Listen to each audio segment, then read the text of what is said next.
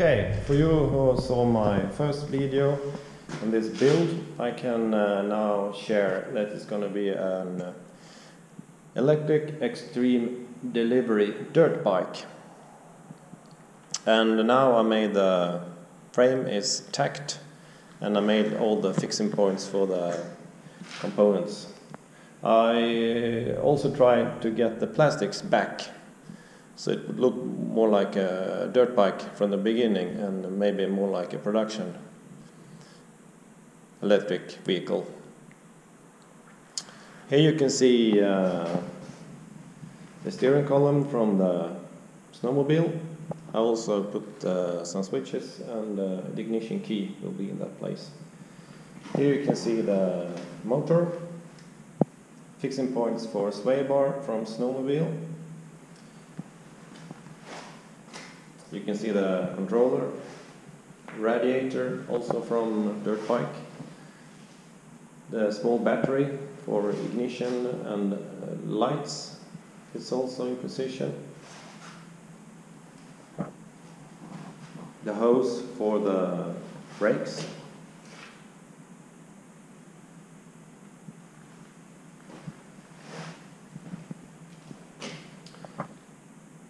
well, now I'm going to tear everything apart and weld it all together and paint the frame and also start building the battery pack. Here you can see the position for the battery pack. And this build was much easier than the last one, the dirt bike, because you have much more space to put all the electronics. If you want to see how I build the frame from beginning, you can keep looking at this video, and for the next video I hopefully will have it running. So welcome back and enjoy the rest of the movie if you would like to see how I made it. Now I'll remove the steering rack from the front end of the snowmobile chassis, and here you can see the plan.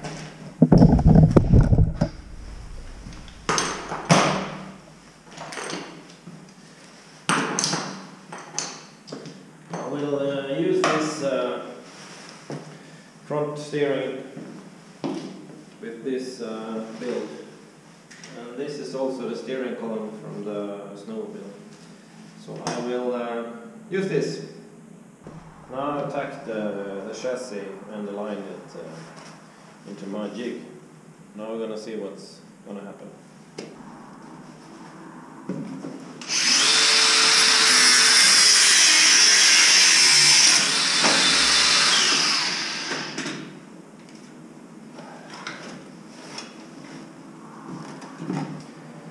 Rear wishbones in position. And now I'm going to try to get the geometry correct, because I'm using the steering rack from the snowmobile, and I don't want to have bump steer or something strange, so it's going to be kind of tricky to position the upper wishbone first, and then I'm going to try to get this steering rack in position. But I measured, and it's 150 millimeters between the fixing points for the wishbones, and these are 120 and these tubes are 30 millimeters. So if I tack the upper wishbones to the same tubes and then I try to get them in position, I think it's going to work. Now I've got the wishbones in position and trying to not get that much bump steer. I didn't have any kind of measurements from the quad, so I had some try and error. So I lifted this steering rack from the snowmobile up and down and tried the best position, but I think it's quite good. See here it's a bit, but it's not that much.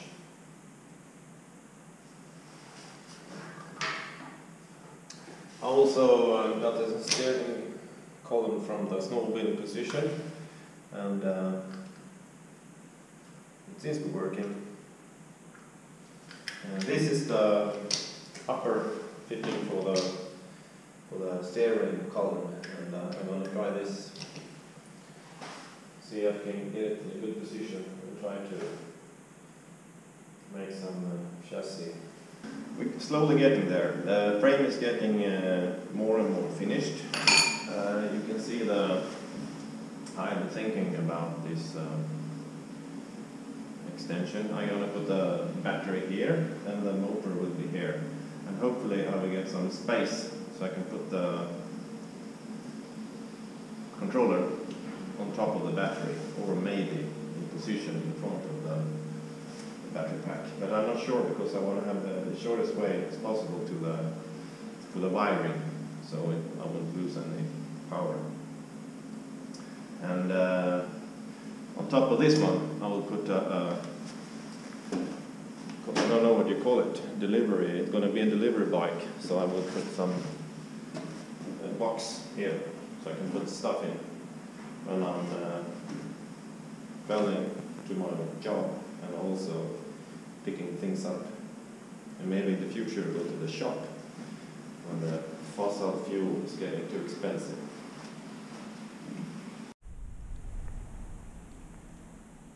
The major part of the frame is finished. Now it's only fixing points for motor, battery, and the steering, top of the steering column. Here you can see the packing area. It's 1 meter times 70 centimeters, approximately.